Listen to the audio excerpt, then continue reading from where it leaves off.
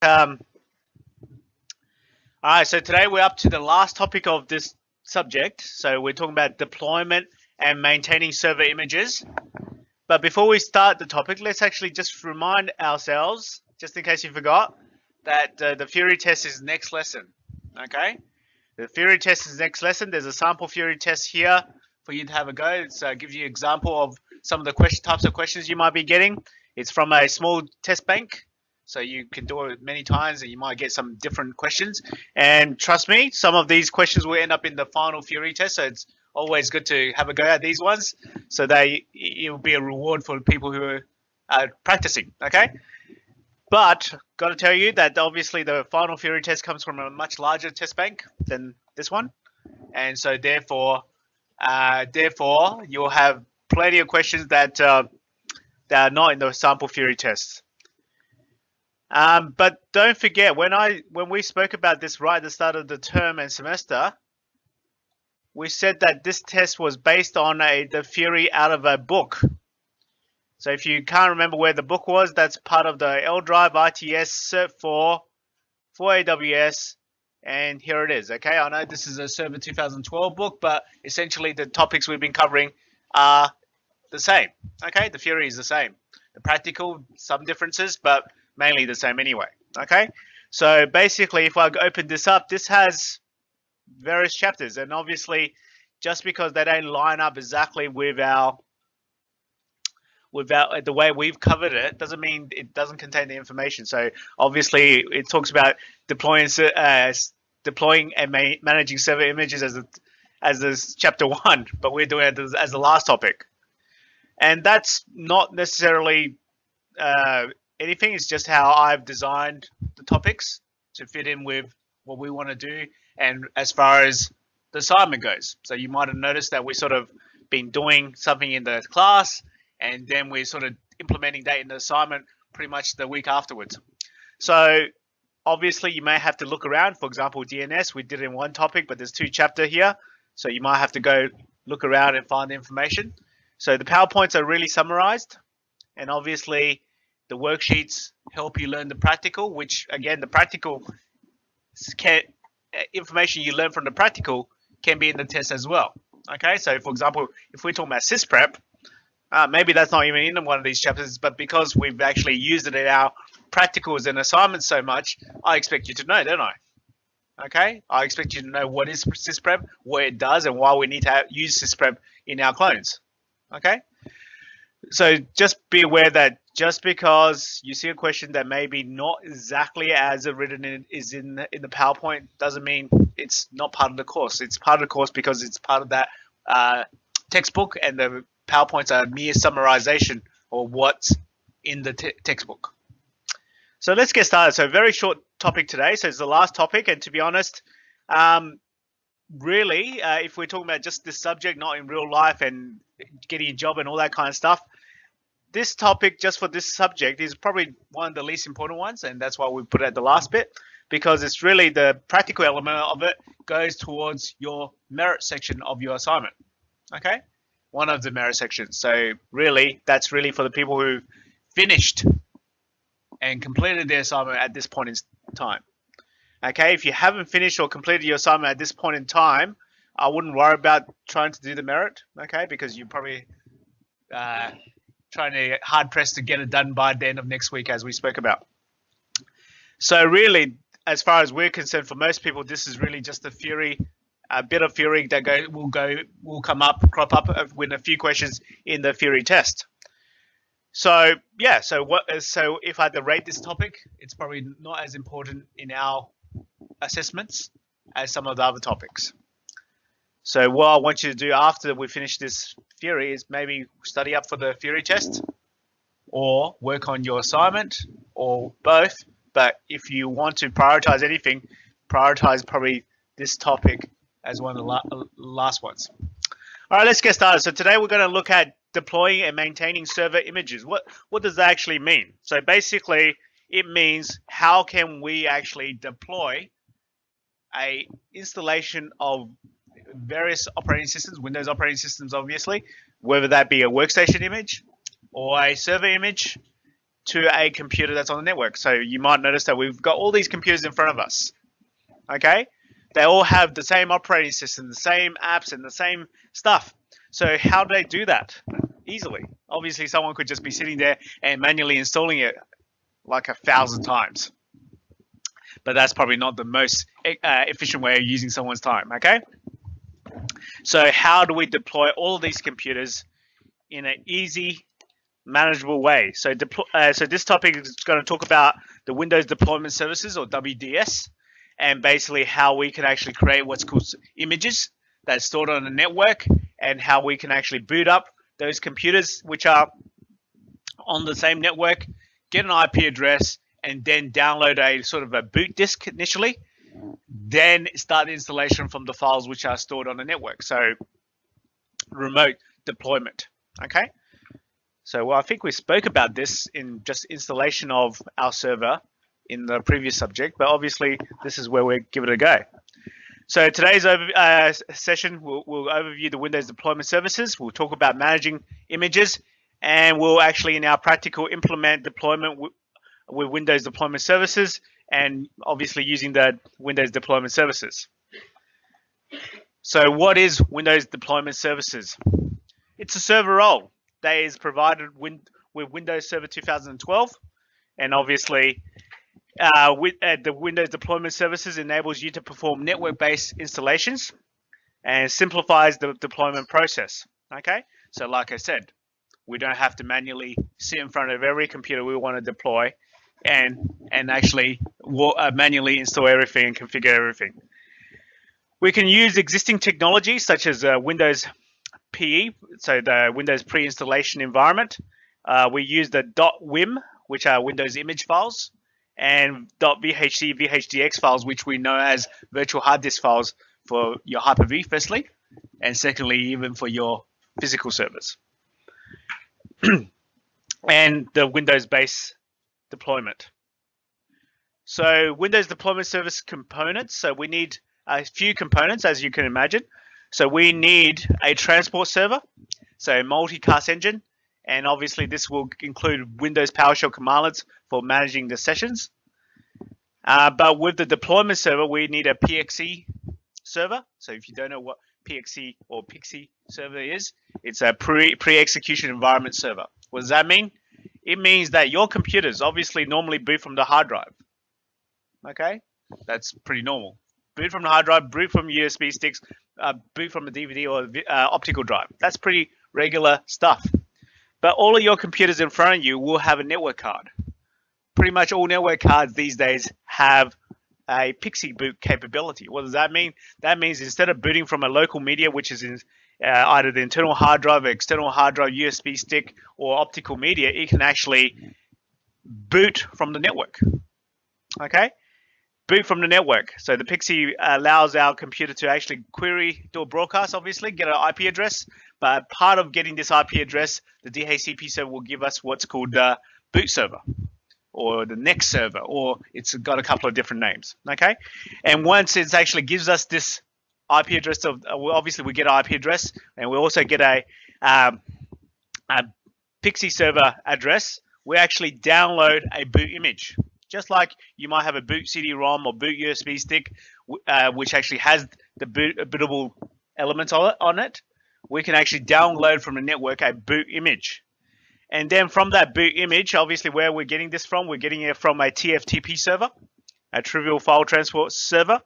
And it's these images could be stored, there could be many images, they could be stored in a image store. And when we boot up, we actually enter this Windows pre-installation environment, okay, which gives us, sometimes it gives us some basic graphical user interface, sometimes it gives us just a command line. But then with the Windows Deployment Services, if it's all automated, it actually triggers a installation from a network share. Okay, so we all know what network shares are. So instead of having our CD or DVD or ISO image on a local media, they're stored somewhere on the network. Okay, and then we download that and we start the installation. And obviously during the installation, instead of actually making manual choices as in we tick this option, we select that setting, and we make these configurations, we are going to be using a answer file that actually answers all these requirements during installation, and it's going to supply the right settings, right options, and so forth. So let's consider this scenario. So consider the following scenario. In a small network consisting of a single server and around 25 Windows XP computers, and you want to expedite the upgrade process of a client to Windows 8. Okay, so basically you got Windows XP, you want to go to Windows 8. Okay, well, if you got 25 computers, you could almost do it manually, couldn't you? And worst case scenario is you do it manually. But 25 computers, if I took an hour or two just to install every computer, configure the right settings and so forth, and there's 25 of them, that's 50 hours, isn't it? What about the impact to the people who are using the computer? Okay, so basically, even in a small environment like that with a single server and 25 computers, it may not be that easy just to do an upgrade or use a fresh installation of Windows 8 in this case, okay, or Windows 10 or whatever version of it is. What about another situation? What about a medium-sized organization wants to deploy multiple servers into a branch office that are geographically dispersed, and it would be time-consuming and expensive to send experienced IT staff to that location to deploy the server. So let's say we've got this Adelaide campus, but we just like we've got lots of TAFE campuses. Let's say we've got a new TAFE campus opening up, in let's say we've got a new campus opening up in what's a really distant place in South Australia, somewhere we're really remote. All right. Let's just say Clare? Yeah, we've probably got one in Clare, but let's say Clare. Okay, let's say Clare. Let's say how many hours drive is that? 3 hours? Oh, okay, that's not even far enough. Let's just say we're like in the middle of Coober Pedy. Okay, that's a good one. All right, that's how many hours drive is that? 11 hour drive. Yeah, let's say that there's 11 hours drive or a plane ticket.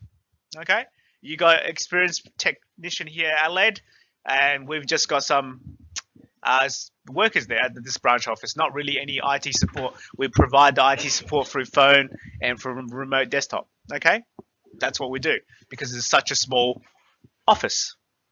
Okay, most of the time that's fine. But now they would need a server. They need a new server there because we just talked about DFS a couple of sessions ago, and now we want to have our files over there. We want to deploy a DFS server over there. Okay, no one there. So we've only got the reception lady, the lecturer in fashion, and the lecturer in woodwork. They don't really know much about IT. Okay, we've got a couple of other people working on the campus, but not much IT knowledge. Okay, they can use a basic computer for what they need to take roll and do all that kind of stuff. But you can't expect them to go install a server and then configure DFS. I mean, some of you guys are having lots of trouble configuring DFS, and you guys are supposed to be IT literate, aren't you? So let's say that was the situation. So how about I do this? How about I actually create an automated installation and put it on a bootable DVD? Okay. So I actually use my WDS, create a bootable installation. What's a bootable DVD with that automated installation script? I send that whole, because obviously it's a geographically far distance and I don't want to transfer all this installation over network, the WAN link. So instead of doing that, I'm going to put it on a DVD. I'm going to mail it to Coober Pedy. I know that there's this guy, he works down there. I've talked to him, but I know he's not really great with computers, but he can use a basic computer. He can turn it on. He can put a DVD in, couldn't he? So I actually instruct him over the phone, take the DVD, put it in the tray, close the tray, turn on the computer, make sure it's booting from the DVD, and now you go away. Okay, now you just leave it. And basically what we can do is, because we can automate installation, that guy can just turn on the server with the DVD in, and now the server is going to be deployed. And what's even better is we can actually then configure DFS, even if that means I remote desktop it and finish the configuration myself. The operating system is at least done, but we can actually do a lot more than just install the operating system as well. Okay. So how to use Windows deployment services. So let's have a look at this one. The Datum Corporation IT staff is about to deploy Windows Server 2012 to various branch offices. The following information has been provided by the IT staff to management. The configuration of various branch office servers is expected to be fairly consistent. There's no requirement for upgrade settings from existing servers, as these are new branch offices and there's no current IT infrastructure in place. Automation of the deployment process is important, as there's many servers to deploy. So again, similar to what we just talked about. Okay, this is not an upgrade, this is a fresh deployment because these are new sites. Okay, so you don't have to worry about keeping the existing data. It's going to be generic. Okay, it's saying that the various branch offices is expected to be fairly consistent, so which means it's the same. Okay, what I'm going to do in this branch office and that branch office and that branch office is the same. Let's say I'm putting a DFS server in all of them, or putting a domain controller in all of them, or putting a wherever server, which is all the same. Okay. So there's a lot of servers to deploy, so I don't want to be like, let's say instead of one place, Kubepedi, we've got, you know, like a Port Lincoln, there's another one in like Ardrossan, another one in like Berry. So we've got all these sites. Okay, this IT, we've got our small number of IT staff, okay, maybe can't leave the campus or the main campus for extended times like that. And it's expensive to send someone physically over there, isn't it? So instead of doing that, we again do what we just spoke about, create an automated installation that has all the answer files for the different requirements, put it on a DVD that's bootable, and send it over there and instruct someone that's local who's actually can turn on a computer with the DVD in there. Here's another scenario. A Datum Corporation wants to deploy several dozen new servers in their head office. Windows Server 2012 will be installed on these servers. The following is their requirement. The configuration of the various servers is expected to vary slightly, so fairly similar again. So the key thing is when we're talking about these things, these deployments, if they're all very different, then this automation doesn't work properly, does it? But if they're very similar, then it's a lot easier. Okay, so that's one of the key things you have to watch out for. There are two basic server configurations. There's a full GUI and a server core. Okay, so there's two options. Managing network traffic is critical as the new network is near capacity. So again, we have to deploy it now inside the head office, so we're there. But we don't have to necessarily install these servers exactly at the time at the business hours. Okay, so let's say we're here from 9 to 5, like most people, but we can do the installation after hours, couldn't we? We don't physically have to be here as the IT staff because it's automated, because of the actual Pixie booting that we talked about before, because of the idea that you can have what's called Wake on LAN. Have you heard of that, Wake on LAN? So basically all these computers are off, but they're plugged in. They've got power, they just turned off. They got the network card, which is plugged into their to the switch. And basically Wake on LAN means if the network card is capable and is enabled, I can send a Wake on LAN packet that actually wakes them up, turns them on. Okay. In fact, I have an app on my phone that allows me to send a Wake on LAN packet to wherever MAC address I want. So therefore, I can actually, from here at TAFE, I can use my VPN, which we've been talking about, to dial up my home router, and then use my Wake on LAN packet to turn on my NAS, and then use my web management to actually do something on my NAS at home. Okay, so that's what I'm talking about. Putting all those things together allows you to do this from anywhere, doesn't it?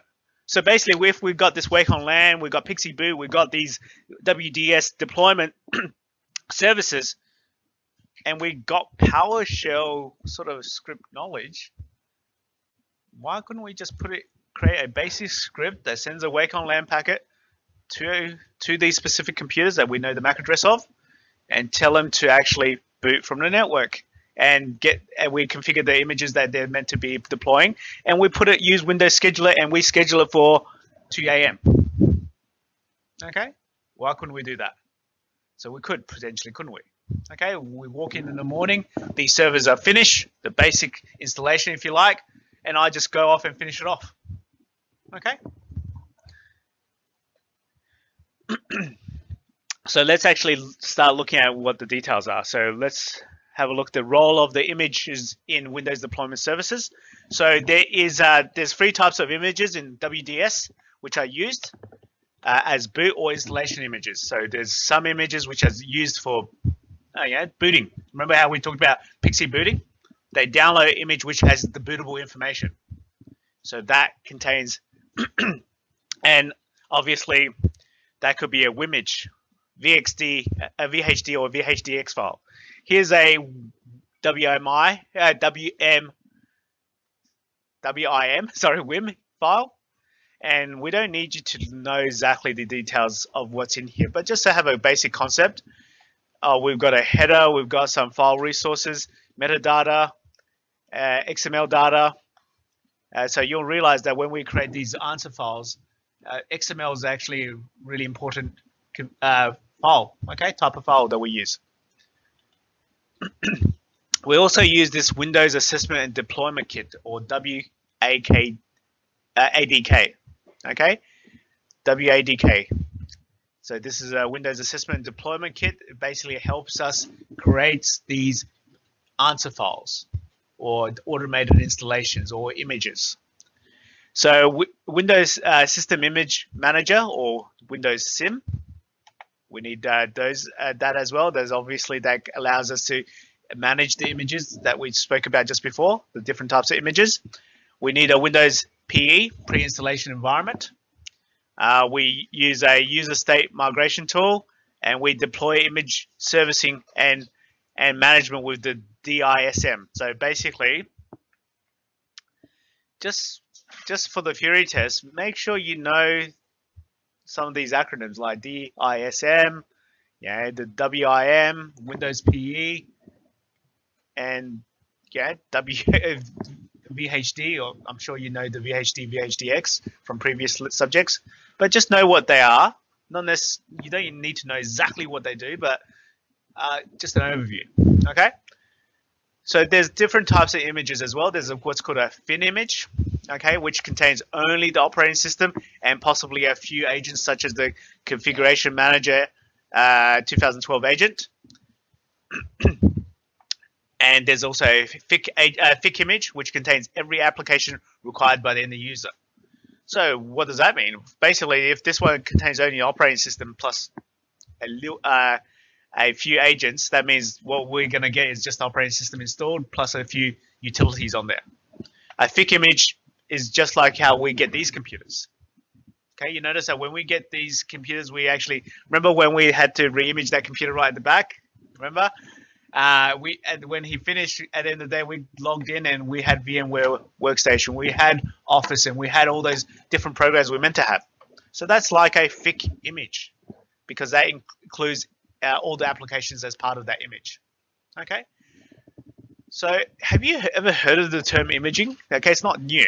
Okay, for example, if you had a Norton Ghost, if you had a Norton Ghost, you had, or it could be Symantec Ghosts. I don't know what happened there. It's companies bought companies and so forth. We used to use that all the time. Before we had virtualization, we used to have to put a new operating system on these computers all the time. If we're teaching server, we need to put the server operating system on these computers. If we're teaching something else, we put that image on there. So it's a bit like an image is just like an ISO is a capture of a DVD image, isn't it? Of the files, of exactly how the disk looks bit for bit. Okay? An image is how a hard drive is bit for bit. Okay? So when we take an image that's stored on a server and we put it onto this computer, it's almost like writing it just like that on the computer.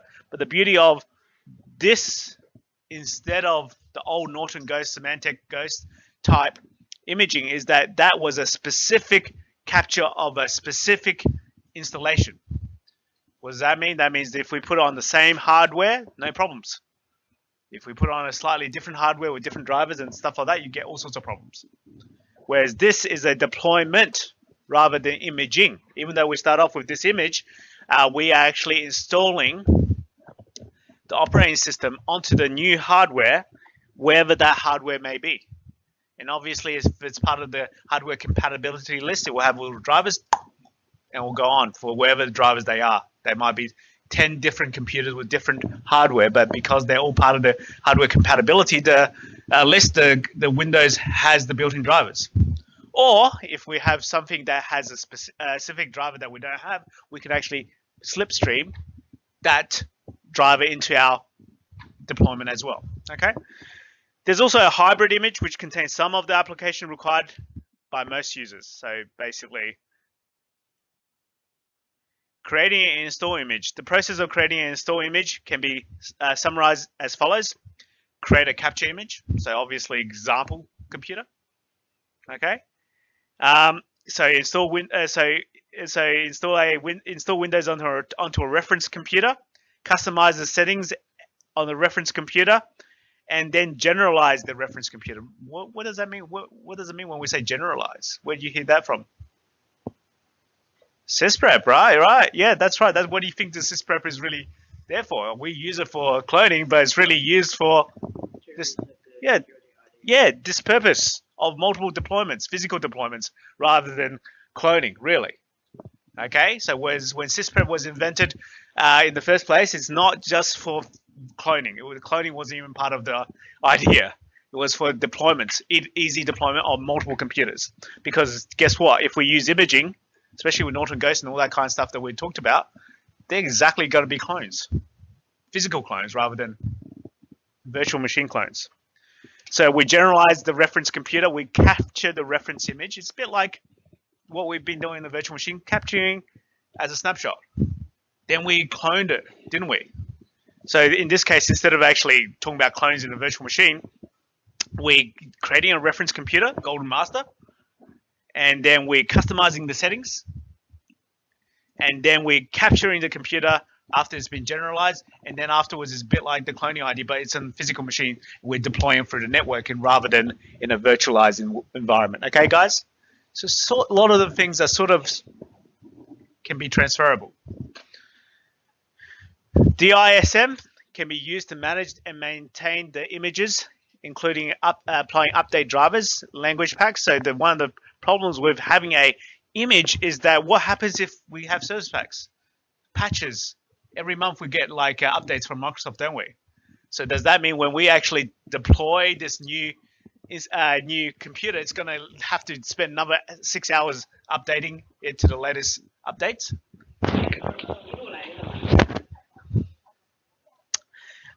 We can use DISM to add, remove, enumerate packages and drivers. So basically adding packages like Windows features or programs, and enumerate means just list. Okay, list. Yeah, it's almost like inventory of what you've got on there. We can enable or disable Windows features. We can apply changes based on offline servicing section of the unintended answer file. So the unintended answer file is that file that answers all the questions during installation that we're asked by the installation process. But instead of being there and answering them by choosing the settings on screen, it's actually supplying the answers in the answer file. Okay. It allows us to configure the locale settings, so the location settings. So we're in Adelaide, time zone, all that kind of stuff, currency, all that kind of stuff. So we can upgrade an image to a different edition of Windows as well. So that DISM allows us to do that. So understanding Windows deployment service components. So Windows service deployment service prerequisites include Active Directory domain services. Okay, so if you want to use WDS, you have to have an Active Directory domain. Well, you need a DHCP server, well, because they need to boot from the network, don't they? Remember what we said? In order to boot from a network, they need to use that PXE boot, and the PXE boot will get an IP address from the DHCP server. Because it's a PXE boot, there's no setting where you go inside and tell it to use the static IP addresses and so forth. And the other thing is that DHCP is going to do a little bit more than just give it an IP address. It's going to tell it who its TFTP server is. So, okay, the server that includes the bootable image. Okay, where to go to actually get that bootable information. We need DNS, obviously, for name resolution, but we all know that no DNS, no Active Directory in the first place, don't we? So how many times have we said that? How many times have you had a problem joining to a domain or doing something in a domain and then you realize, hey, I didn't specify the DNS properly? Okay, remember that RODC in the Elizabeth site? You couldn't even join us as a domain because maybe you just forgot that the only DNS server we had was at the Adelaide site. Because you assumed, hey, the RODC is a DNS, why can't we just use it? Because you can't, because it's not DNS at that point in time. Okay? We need NTFS volume, so obviously where do we store these images and so forth? It has to be on an NTFS volume. Okay? And we use the Windows Automated Deployment Kit toolkit to create these answer files for automated deployments. Install and configure Windows Deployment Services by installing the Windows Deployment Services server role. So again, it's a server role. We know how to do that. We add the server role. We install the Windows Deployment Server or the Transport Server role. So that Transport Server role is playing that role of that TFTP server, which actually sends the information, like the boot images, across the network to the Pixie Boot computers. We perform post-installation configuration of Windows Deployment Services by specifying the image store location, configuring the DHCP server options if required, configuring the Pixie server configuration.